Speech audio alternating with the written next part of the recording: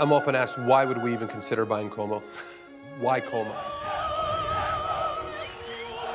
You take a look at the stadium, it's decrepit, it's falling apart. You've got a historical issue with the ownership groups that have either gone bankrupt, have disappeared, have skipped town in the middle of the night. There's a lot of things that have happened to this club.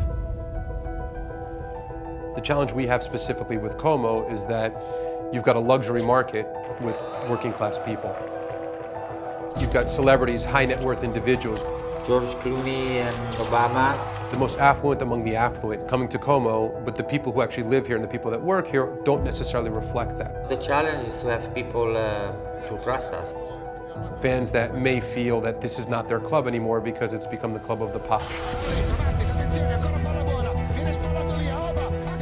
At first it was frustrating. I mean, every day you'd come in and it was a lawsuit or a complaint or somebody that hadn't been paid. It was just one thing after another. Corruption, mismanagement, lack of funds. It was very frustrating. Despite some of the threats, the attacks, the warnings, we're not backing down. We're not going to let people extort us, threaten us, or try to bully us in any way. Solo uno fuori. We've been aggressive, borderline rude, in fact, to those that have come after us.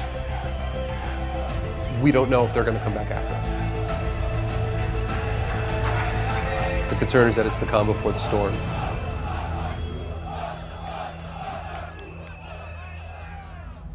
If I sign these, we have a team. Yeah, sure. Okay. Sorry.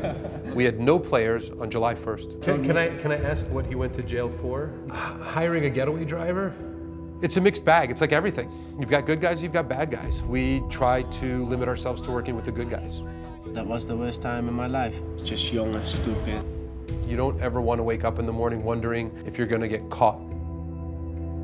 That's not our way of winning. We want to win the right way. I can't play the blame game. I will not, I cannot. It doesn't work for me. You want to be the guy, you want to be the man, you take the responsibility, you take the accountability, and you do your job. Every morning when I wake up, what terrifies me is that I start to believe. And the day you start to believe, and you start to get too emotionally invested, is the day that you start losing perspective. There really is never that point at which you feel comfortable taking your foot off the pedal.